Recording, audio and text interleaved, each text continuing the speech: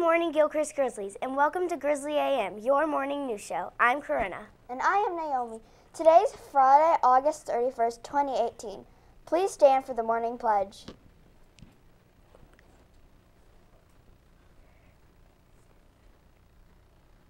I pledge allegiance to the flag of the United States of America and to the republic for which it stands, one nation, under God, indivisible, with liberty and justice for all.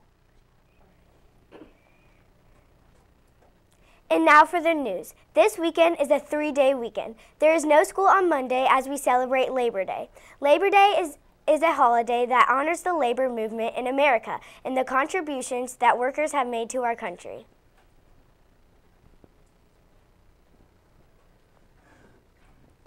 We have 2 more readers who have read 5 Sunshine State books. Congratulations to Luke and Megan. They have picked their prize, and you can find their pictures on the Wall of Fame. Great reading! Now it is time for our PBIS winners from 5th grade. Cooper from Miss Berry's class, Emily from Miss Bryant's class, Rylan from Miss Gray's class, Izzy from Miss Irving's class, Audrey from Mr. Kenton's class, Jaslyn from Miss Rakin's class, Olivia from Miss Rue's class, and Caroline from Miss Sims' class. Checking our Grizzly weather station, we have a current temperature of 73 degrees and a projected high of 87 degrees. There is a 30% chance of rain. And now it's time for the Principal's Corner with Mr. Crow.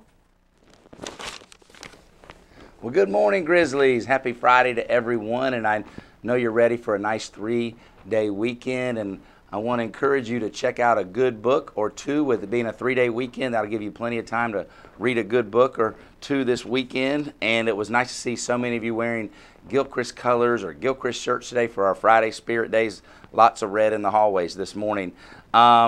It's Friday, time for our Friday Funny, and I will tell you, our joke box was totally full this week, so we had a lot of jokes to pull from, and I actually have 2 students from Miss Mumford's class that submitted the same joke, Finley and Waylon, and I've got, I think, a cute joke, funny for us this morning. Why did the skeleton not go to the dance? Why didn't the skeleton go to the dance? Because he had nobody to go with. He had nobody to go with. Good joke of the day. Good Friday funny. Well, let's have a great day, Grizzlies. Read, read, read, and have a great holiday weekend. Thank you, Mr. Crow. Our thought for today is a goal without a plan with just a wish. Enjoy your long weekend, and please join us again Tuesday for another edition of Grizzly AM. Have a great day!